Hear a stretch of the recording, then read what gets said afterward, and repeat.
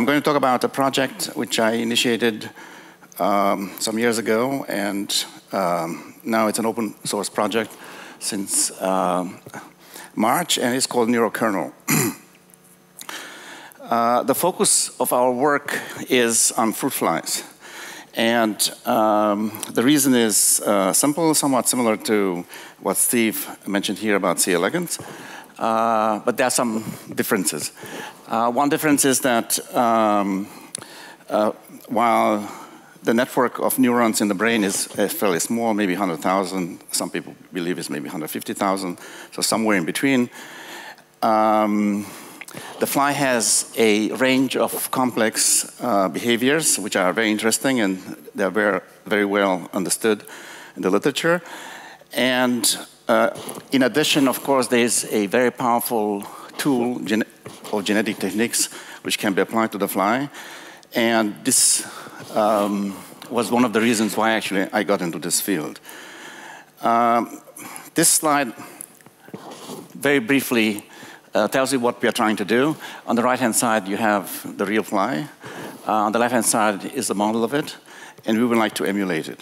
And the emulation I'm going to talk about today is on the brain level, but there are some people who are interested to do more than that, as far as maybe even build a robot insect. Now, there is a lot of data available in the literature about the fly, and I'm showing here some data which came out of the lab of Chang in Taiwan, whereby a mesoscale model of the fruit fly has been established and is being established right now.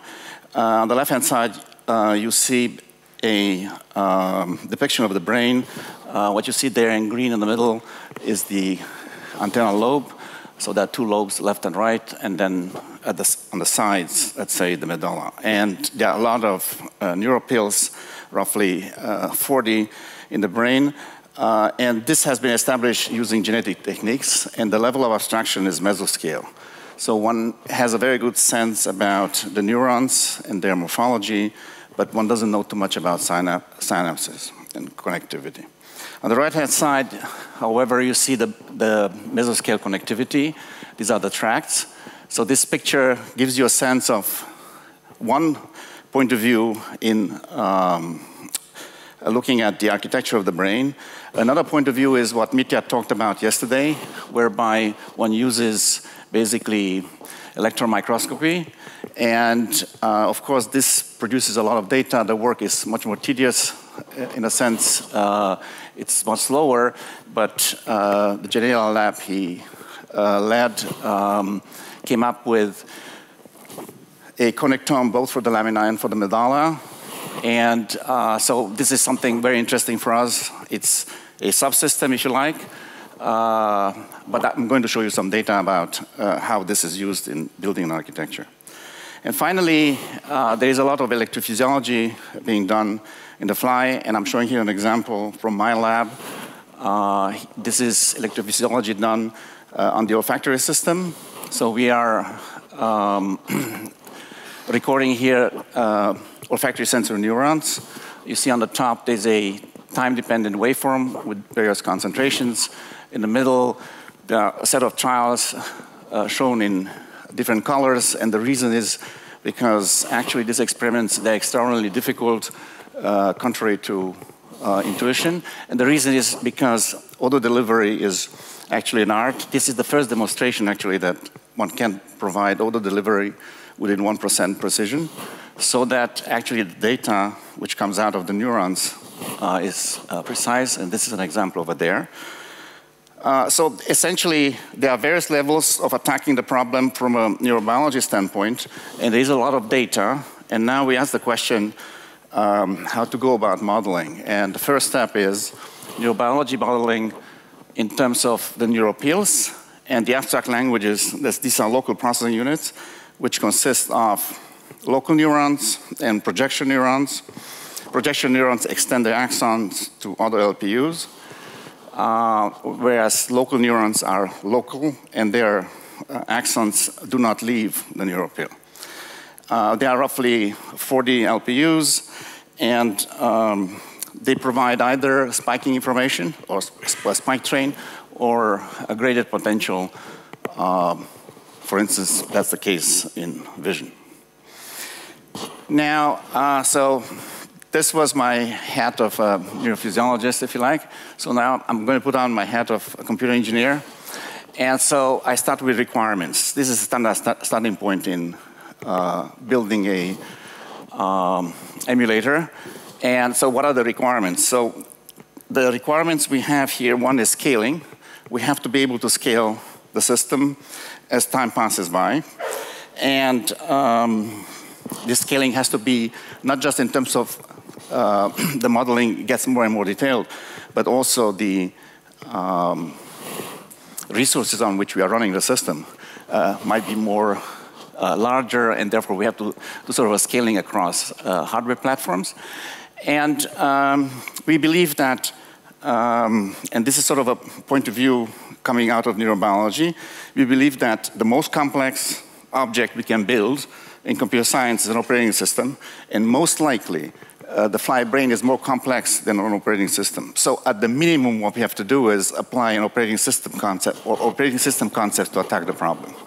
So here is a difference now, if you like, from what has been done in the past, because we are looking at all this as being an operating system. And the message I have as a result is that there are three important things in this field: programming models, and programming models. So similar to, you know, what people say in real estate, location, location, location, we say everything is about programming models. And so what I'm going to discuss is actually programming models at various levels of abstraction. In particular, I'm going to talk about the architectural level, but I'm going to also talk about programming abstractions on the LPU level. So start with LPU. The abstract language which we are using is that the LPU is an abstraction which has input and output ports. The output neurons which extend their axons to the output, to these output ports, or they are connected to the output ports, if you like.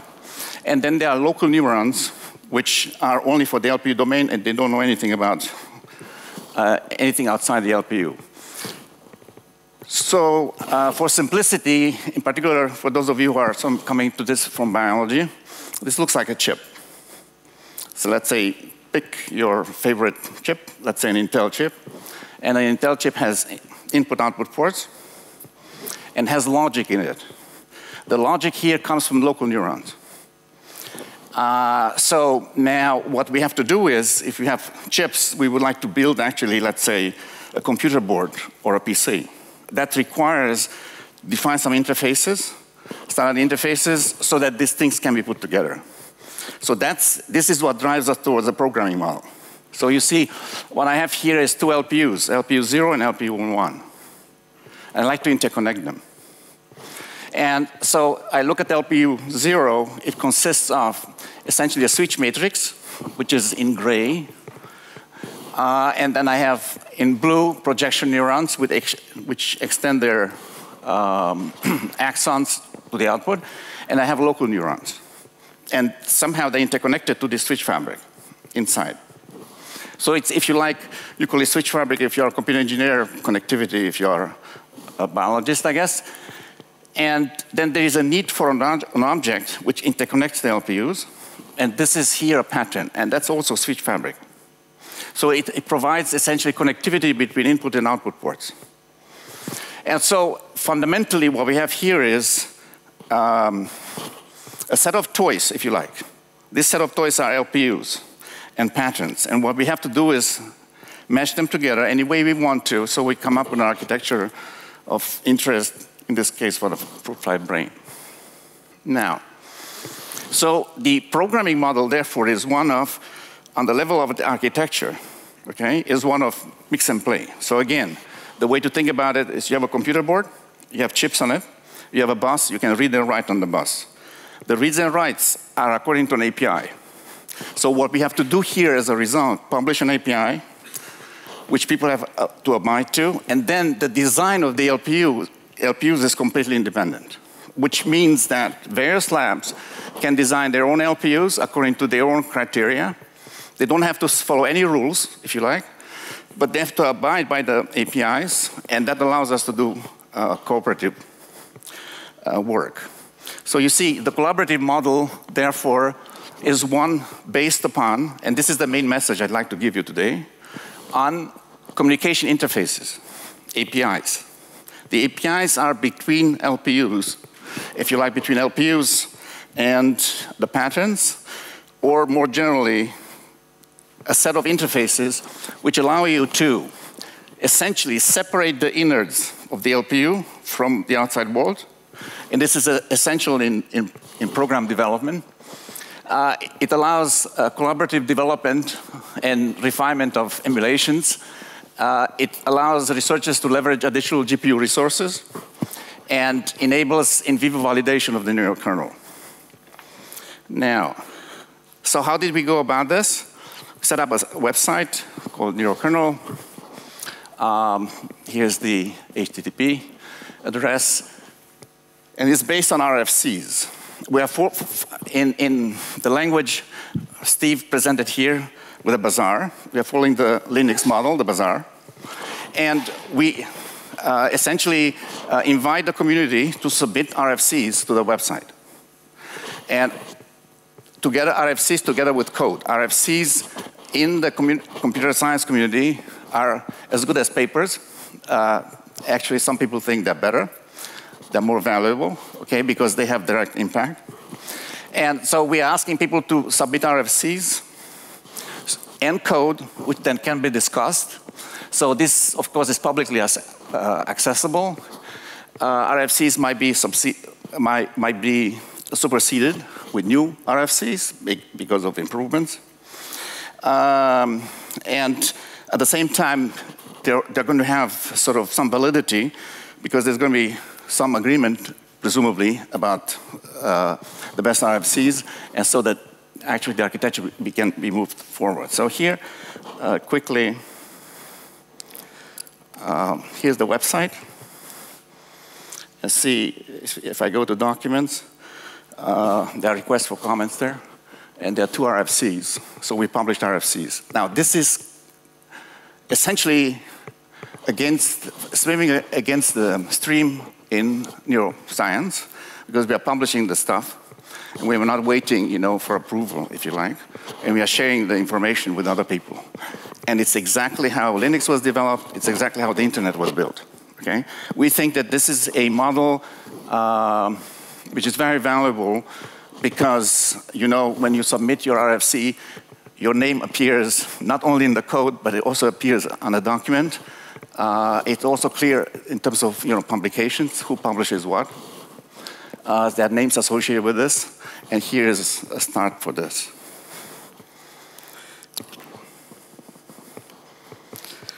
Okay. Presumably,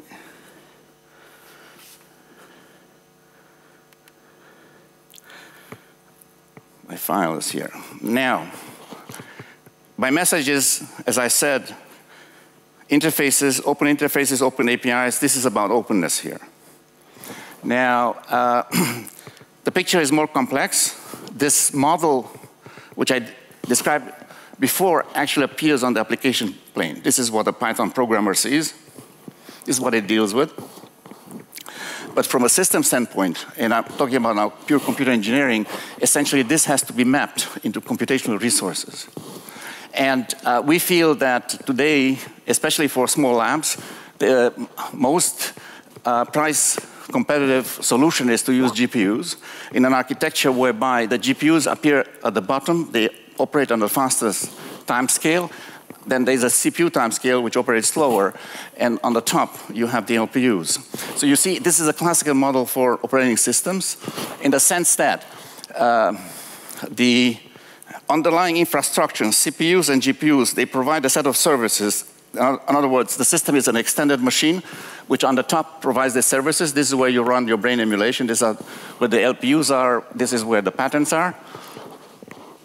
And at the same time, it provides the second feature, which is resource allocation. And this resource allocation is guaranteed through the CPUs. which control the resource allocations on the GPUs. And this is of interest in particular if you want to deal with things like real time and interconnecting your architecture with the actual fly. Now, in terms of specifics now, so on the architectural level, I said the issue is open up interfaces, publish them, work with these interfaces, define the LPUs any way you want to. Now, we started looking into the LPUs, and specifically, our interest is in LPUs associated with the vision system and with olfaction. And Mitya talked about the vision system, so I'm going to spend some time on it, although, strictly speaking, the olfactory system is closer to me. So in the vision system, what we have here is 5 LPUs. It starts with the red part, which is the retina. Then the next is lamina, medulla, and lobular plate. So these are LPUs. And now, in a sense, the question is, from a computer engineering standpoint, how can we deal with this? We need programming abstractions. We need a programming model. We have to be able to actually deal with this somehow, okay? A flat structure where you have a lot of neurons is too low level for us. We need circuits to manipulate, okay? We feel, and I think this is the main message, as soon as you look at programming abstractions, you need something higher level than neurons. And so here is, I just go quickly through. I start with the retina. You see the retina consists of basically ommatidia. They are sort of facets. Each one has 6 + 2 neurons, or photoreceptors, 6 black and white, 2 color. And they're organized in a beautiful geometry, sort of hexagonal geometry. What you see here on the left is a receptor. It has 30,000 microvilli. This is where the transduction process takes place. In implementation, that means that you have actually 30,000 groups of 20 to 30 differential equations, which you have to run if you have light or some video coming. And then the output is driven by a Hodgkin-Huxley neuron type of model whereby everything is analog, so everything is graded potentials. Now, if you see on the right there, there's a circle denoted by A. This is like sort of the input to the next level, to the lamina, to a cartridge. And the input is to this cartridge comes from these R1 to R6 neurons from its neighborhood.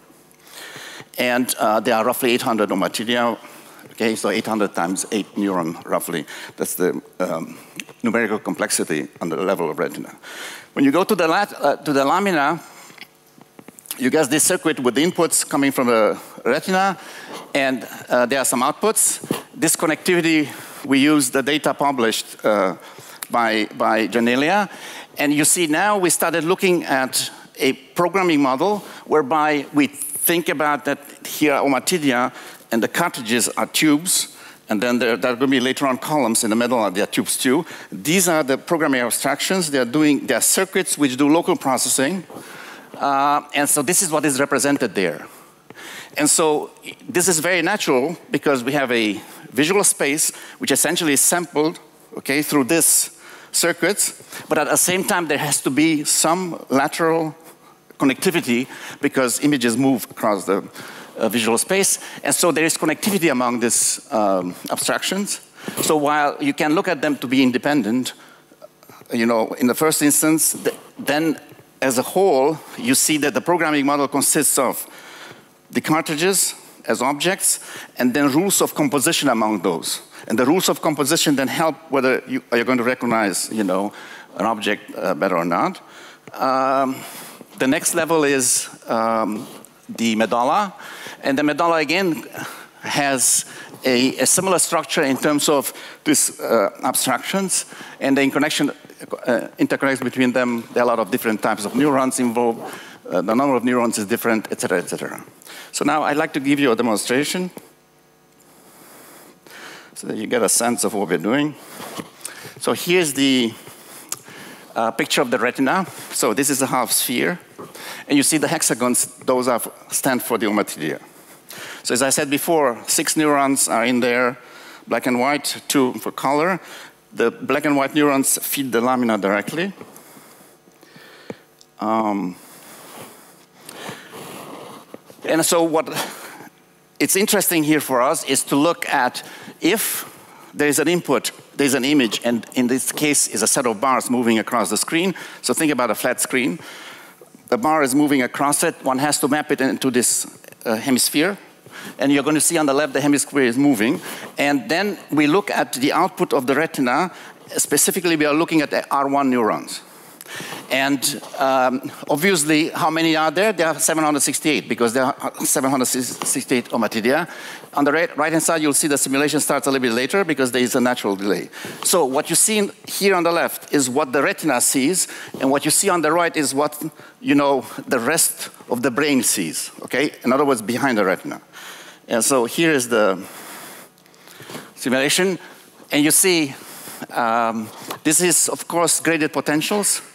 It pretty much follows this, the input. And of course, you have that 6 times. So if you think in terms of super resolution, of course, the quality is going to be much better. I'm finishing this, okay? And this is the first image. And now the next one is here. And here, we are showing now the entire system, where we also include the medulla, and we are picking some medulla neurons. And you see from the left, from the top, we have visual input. Then we are looking at what does the output of the retina provide in terms of information. Then we're looking at the lamina, okay, and we are sampling various neurons in the medulla, and we are showing this. So what is the message here? We think that this is not about simulation is not about differential equations. Simulation is about information. So we are bringing in essentially information, and we think that things are shifting towards this, whereby we have a circuit, we have to demonstrate what is the I/O capability, what can it do, and that's exactly what you're seeing here. Since Angus is hinting that it's the end of it, let me stop here. However, I would like just to say that we believe that the fundamental challenge we have is what has been discussed before, is validation, biological validation. The issue is not validation in the computer science sense, is validation in the biological sense. And that requires basically connecting the emulator to the real thing in the lab and seeing whether there is any convergence between the two. Thank you.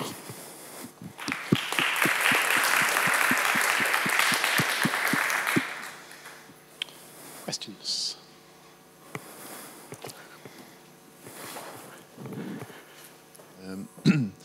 You describe these local processing units as modules which you sort of independently can contribute.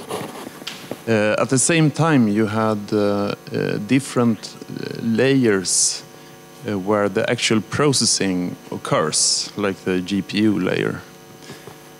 So I guess that means that the API for such a local processing unit is not that slim, but in fact must have rather rich set of methods to describe such a local processing unit. And you're not completely free to divide up how you do the computation, right?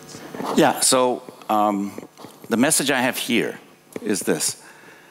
I believe that the priority for us from a neuroinformatics standpoint is programmability, is function. And I have seen this over many years in the internet. What won out was functionality. We can take care of performance. There are a lot of geeks in this room, I included. I don't think it's a problem. But it's true that since this is an operating system, you have two functions. One is programmability, and the other one is resource allocation. And you have to take care of both. And the issue is, for us here, I believe, to hide everything which has to do with resource allocation and focus on programmability. Now, the way I went about this was, First of all, I moved from CPUs to GPUs. So, from traditional CPU clusters to GPU clusters. And the reason is because then in no time, I got a performance advantage and I did not have to focus on performance. I had to focus on functionality, and I believe that this is where the action is. And I'm a big proponent of this because essentially the history of computer science tells us that while there is a lot of focus on performance, we do this because we are geeks, but not because Moore's law is not taking care of it. And so, in the presentation, Felix had on, I guess, what was it, Monday, Tuesday? Basically, what we have seen is that computer power is going up. And so I'm not too concerned about it. I feel that we can take care of this. It's not saying that it's a free lunch there. I'm not suggesting this. But I'm suggesting that if we want to make a difference, it's all about biology. Okay? That's the feeling I have. And this is where I'm coming from at this. Okay? So obviously, I'm very much influenced by the fact that I'm looking at data in the lab, and I would like to be able to explain it. And now I have here, for vision, I demonstrated a running system. Okay, it's executable in the sense of I/O, and I can change it now any way I want to because I have a programming model to do so. Right. No, I very much believe in introducing more interfaces in computational neuroscience. If we compare to traditional computational science, they typically divide the work into more independent pieces of software than we do in computational neuroscience. We typically have rather monolithic softwares. So I do believe that we need more interfaces. Okay, thank you. Are there any other questions? Yeah. Yes. Somewhat along the same lines, I mean, are you aware of some of the more recent asynchronous task-based programming models the computer scientists come up with, like Parallax, or what Barcelona Supercomputing Center does, STARS S? Because essentially what they are, I mean, they look very much more generic than the neurokernal model you're proposing, in the sense that they actually allow programmers to describe any sort of function and sort of data dependencies, and then allow the runtime to schedule it on whether it's the CPU, GPU, or whatever other heterogeneous kernel you have. So I mean, in that sense, it seems that there's at least duplication, or do you think there's a... No, I'm very familiar with this. I spent 20 years in computer networks, and I actually build this, I build, network programming into networks. Essentially, the problem is, if you look at the internet, you have, on the high level, on the, let's say, packet switch level, you have an asynchronous system, which is mapped into a synchronous hierarchy, because at the low level, you have a clock. And those problems are already there in the internet. We have the same problem here, because unfortunately, we don't have hardware which is clock independent. And so the GPU is driven by clock, and we have to we have a counter, and so on the high level, we think about, let's say, spikes, and spikes are completely asynchronous events, and then we have to map that down into hardware which is, clock-based. We don't have a choice. Maybe if some folks, develop some new hardware, we can avoid this. There's not going to be a way to avoid this without it. Not in the next, in my opinion, 10 years. There's no way to go around this. Okay, and by the way, I don't even think that it's a good idea to avoid it, because essentially there's a community of probably 1 million engineers out there who are developing all this stuff, and we should just suck it up, okay, and use it, okay? And this is what I'm banking on also in this GPU development here. Remember, I had this picture at the low level, I had GPUs. Now, that means basically that I have direct memory transfer between GPUs. It's not working properly yet, but it's going to work properly. It has not been designed for that. Typically, from the GPU, you have to go up to the CPU, and then you go down to GPU again, and it slows you down. What you want is memory transfer from GPU to GPU. In other words, you want to look at GPUs like routers in the internet, okay? And they talk directly. And then the CPU layer just appears as a control layer, takes care of connectivity and, doesn't care about the details. So it's a point of view.